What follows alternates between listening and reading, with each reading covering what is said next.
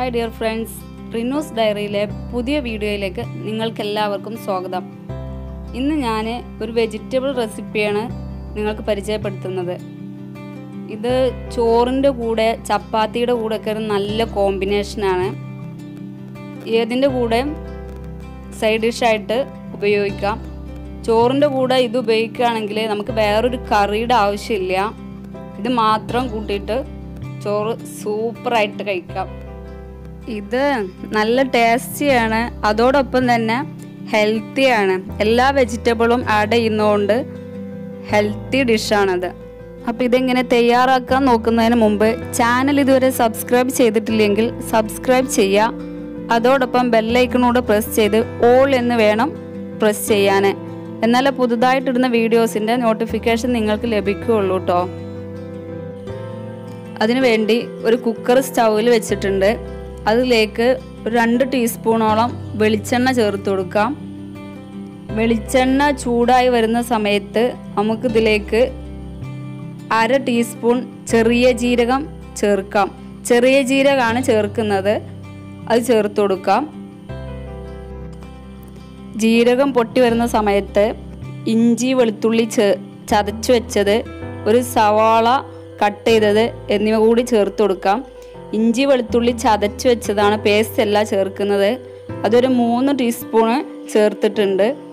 ഇതിന് അല്പം ഉപ്പ് ചേർത്ത് നന്നായിട്ട് വഴറ്റിയെടുക്കാം. സവാള ഏകദേശം വഴന്ന് വരുന്ന സമയത്ത് മസാലകൾ ചേർത്ത് കൊടുക്കാം. 1/2 ടീസ്പൂൺ മഞ്ഞൾപ്പൊടി, 3/4 ടീസ്പൂണിനടുത്ത് മുളക് പൊടി, 2.5 ടീസ്പൂൺ മല്ലിപ്പൊടി ചേർത്ത് കൊടുക്കാം. ഇനി ഇതിൻ്റെ പച്ചമണം മാറുന്ന വരെ ഒന്ന് ഇളക്കി കൊടുക്കാം. ഈ മസാലകൾ ചേർക്കുമ്പോൾ ഫ്ലെയിം കുറച്ച് വെക്കണം, അല്ലെങ്കിൽ കരിഞ്ഞു പോവും.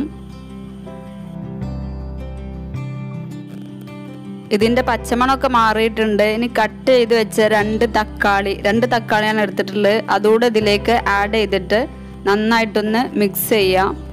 എന്നിട്ട് ഈ തക്കാളി ഉടഞ്ഞു വരുന്ന സമയത്ത് നമുക്ക് കട്ട് ചെയ്ത് വെച്ച വെജിറ്റബിൾസ് ചേർത്ത് കൊടുക്കാം.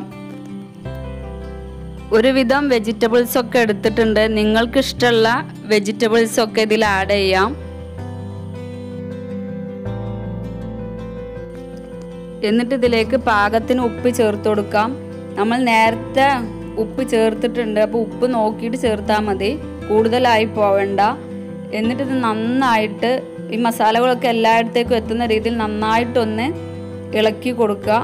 അതിനുശേഷം 1/2 കപ്പോളം വെള്ളം ചേർത്ത് കൊടുക്കുക. എന്നിട്ട് കുക്കർ മൂടി വെച്ച് ഹൈ ഫ്ലെയിമിൽ ഒരു 3 വിസിലൊക്കെ അടുപ്പിച്ചാൽ മതി. അപ്പോഴേക്ക് വെന്ത് വരും. അതിനുശേഷം ഫ്ലെയിം ഓഫ് ചെയ്യാം. അപ്പോൾ മിക്സ്ഡ് വെജ് കുർമ റെഡി ആയിട്ടുണ്ട്. കുക്കർ തുറന്നതിന് ശേഷം ഇങ്ങനെ ചട്ടകം വെച്ചിട്ടൊന്ന് ഉടച്ചെടുക്കാം. നിങ്ങളെല്ലാവരും തയ്യാറാക്കി നോക്കുക. അഭിപ്രായങ്ങൾ കമൻ്റ് ചെയ്യാൻ മറക്കരുത് കേട്ടോ. ഇഷ്ടപ്പെട്ടാൽ ലൈക്ക് ചെയ്യുക, കൂട്ടുകാരിലേക്ക് ഷെയർ ചെയ്യുക. എൻ്റെ ചാനൽ ഇതുവരെ സബ്സ്ക്രൈബ് ചെയ്യാത്തവരാണെങ്കിൽ സബ്സ്ക്രൈബ് ചെയ്തൊന്ന് സപ്പോർട്ട് ചെയ്യുക. പുതിയൊരു വിഭവമായി അടുത്ത വീഡിയോയിൽ കാണാം.